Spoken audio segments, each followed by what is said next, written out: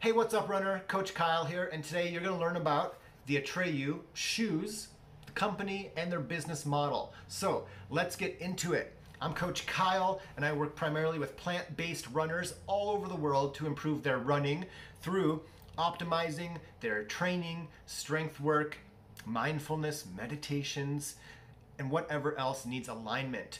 Today, I'm going to go over my 300-mile recap of these lovelies and what you need to know about them. So first off, if you haven't heard of ATREYU, that's all right. They're a super small shoe company launched in the summer of 2020, and I purchased these. I purchased them a couple months ago, and I've been rotating them with a couple other shoes that I have during this marathon training campaign. Let's talk about the company super briefly. It was really just Michael and his brother Gabriel launched the company down in Austin, Texas, and I feel like you're not going to find as personable of a brand in the shoe industry especially, but there's not a lot of companies in the running industry that are as personal as ATREYU. Check out their Instagram and their Facebook. The founder, Michael, he'll do lives, and the stories on their Instagram are really cool behind the scenes. You get a sense of who the company is. You're not just buying from some random giant company, Saucony. I can't name a single person in Saucony, but I feel like I'd be able to recognize a bunch of, half the people who work at ATREYU. I'd be able to recognize them at a coffee shop down in Austin if I were to visit. It's cool to get that behind the scenes, to hear from the founder about the struggles they're experiencing as a small business that really started up and launched right when COVID did. And you get a really good sense of the people who work down at that warehouse / office in Austin. They enjoy working there. They're having fun. So I'm not just buying some random pair of shoes, but I'm buying from a company that I feel like I care about a little bit. As for the business model, again, something unique about them. So I purchased this pair for $95 shipped, and initially they launched their base model in 3 colorways. This is the Fear Only Regret colorway. They launched these basically to pay for the first wave of the subscription service. And each additional wave of the subscription service, at least September of 2020, is paying for the next wave. And so I got my first pair from the subscription, and this is The Battle Lies Within. Same model, just different colorways. I think they're up to 5 colorways now. And how the subscription works is you can purchase a one-off pair for $95 shipped, or you can sign up for the subscription service, and these were $68, and I signed up for the 3-month interval. So I'll get another pair. I selected a different colorway in 3 months from now. The thought process there is that when you get your first pair, $68. This is the best pair of shoes, new full retail price you will ever purchase for $68, people.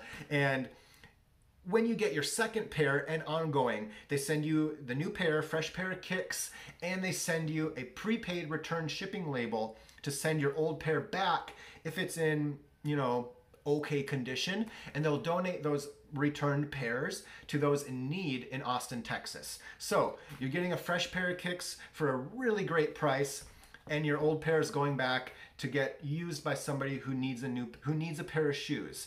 But in my case, I think I'll probably just run them to death, as I typically do with my footwear, and just ditch them because they're not going to be usable. So I signed up for the 3-month subscription service, so I'm not going to be sending any back. But how they're able to keep their prices down is due to 2 things. I feel like it's simplicity in the shoes. It's not like a cheap, crappy pair of shoes. They're just really smartly built and designed, and then their business is really dialed in. They are, for example, they don't really have a marketing budget. They send out all the shoes themselves. They're not paying some warehouse to store their shoes and paying the warehouse employees to send out the shoes. They're doing it themselves on their own time.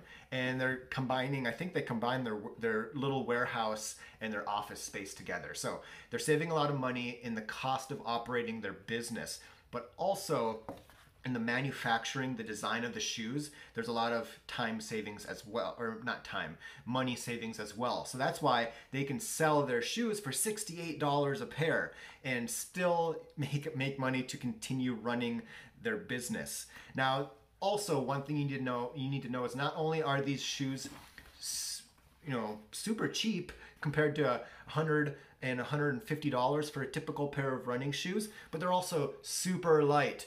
5.5 ounces. These literally weigh half of what a pair of Brooks Adrenaline weighs. People notice these shoes. They don't look quite normal, and you can tell there's something special. And I've passed this pair around at a number of group runs, and people, first thing they do, oh my gosh, these are light. And they are so light. Like, can you believe these literally weigh half of what a pair of, heavy cushioned shoes weigh? Probably about 2/3 of what these Kinvaras weigh.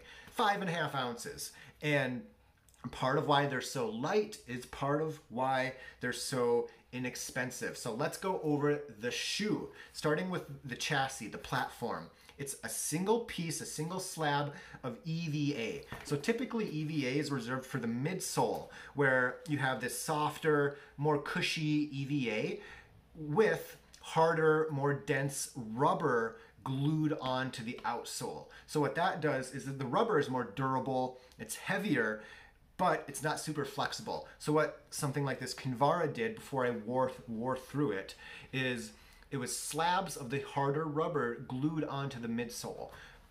That costs money, it produces waste, and it adds weight. So ATREYU, it's a single slab of EVA, but they mix it with a hardening agent.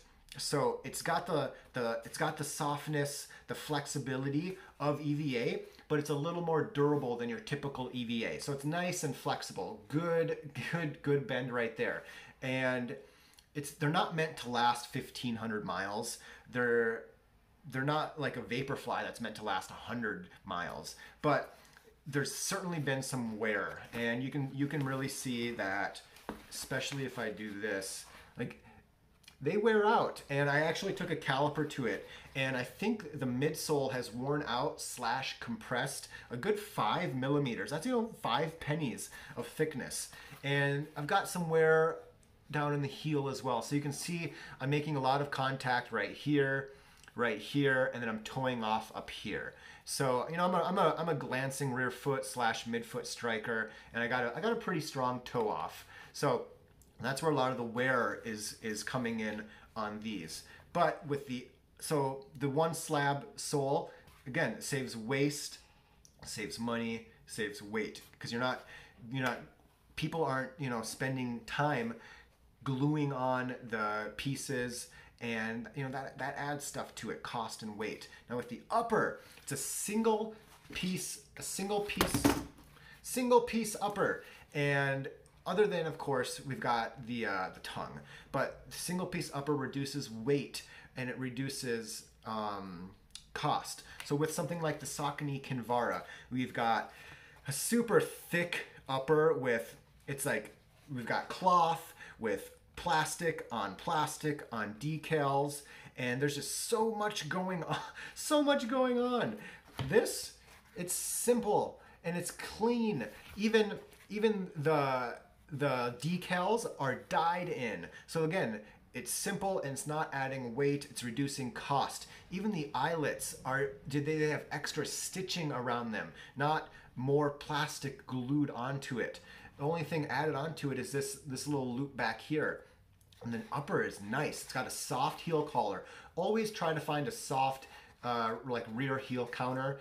A hard one can push in on your Achilles and really cause problems. And it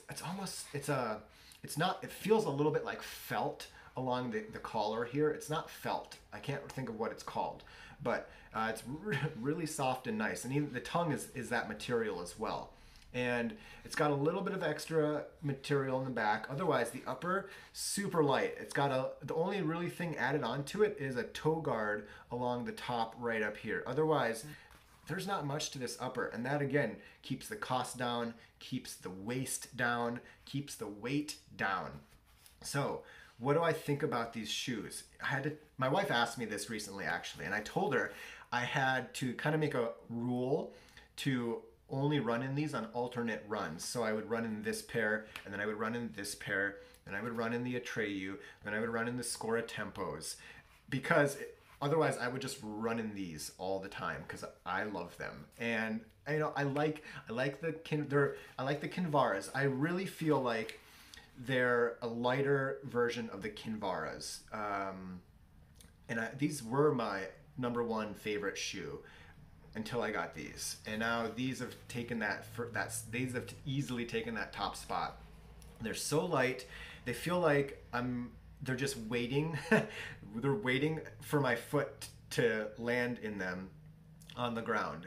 And I take my foot up, put my foot back down, and there they were waiting for me to place my foot right on top. They're just so incredibly light. And I found when I first purchased them, I really tightened them quite snugly, but I found that I actually prefer them super loose. And so I barely tighten the laces at all. There's a lot of give, and I found that that's preferable. So you just have to play around with it.